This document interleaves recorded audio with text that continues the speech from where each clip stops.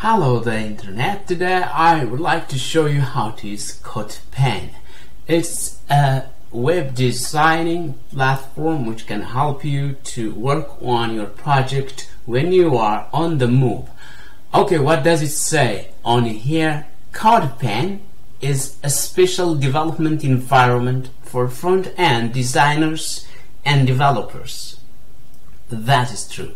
It's the best place to build and deploy a website. You can design and also deploy your website on here. Show off your work. And at the same time, if you have work to show to friends or mentors or maybe to your teachers, it will also create that opportunity and also to find inspirational projects. Let's move on to the next part. This is how people develop different kinds of applications on CodePen.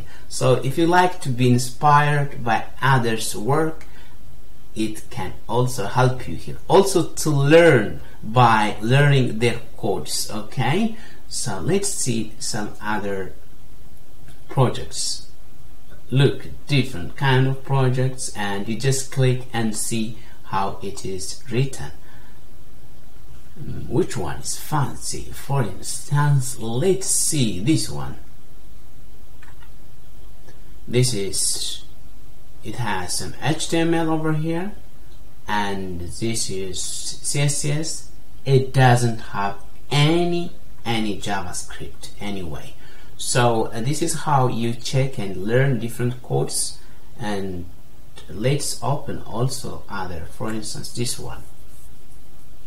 This is the HTML part, the CSS part, the JavaScript part, and this is the output. So let's create our account and write. Okay, this is how.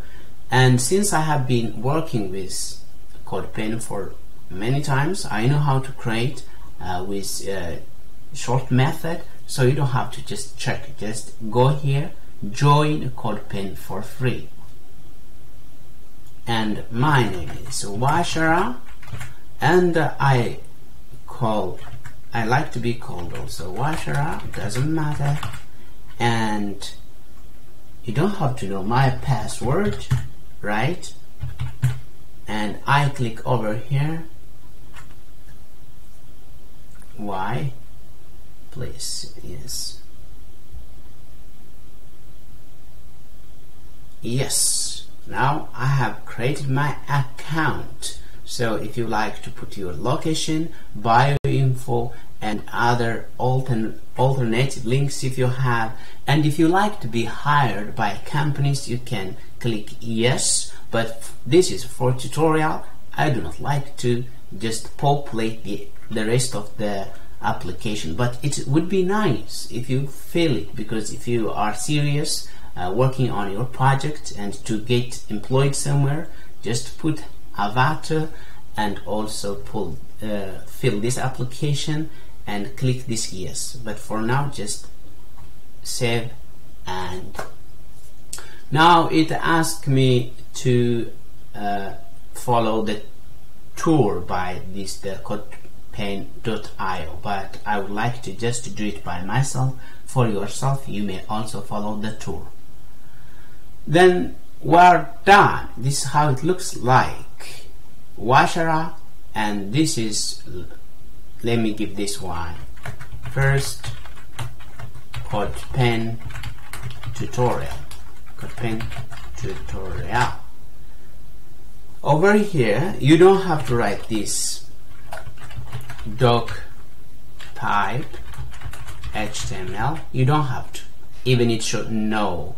If you hover, you can see. If you click, it shows you. You do not need a doc type on CodePen. Just put here what you would normally put in the body. Only something which you put on the body. So I don't need this part. Yes. Start from the body, okay? Even you don't have to write the body. Just write NP. I am writing on the HTML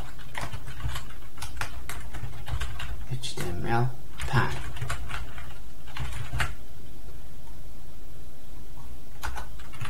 H1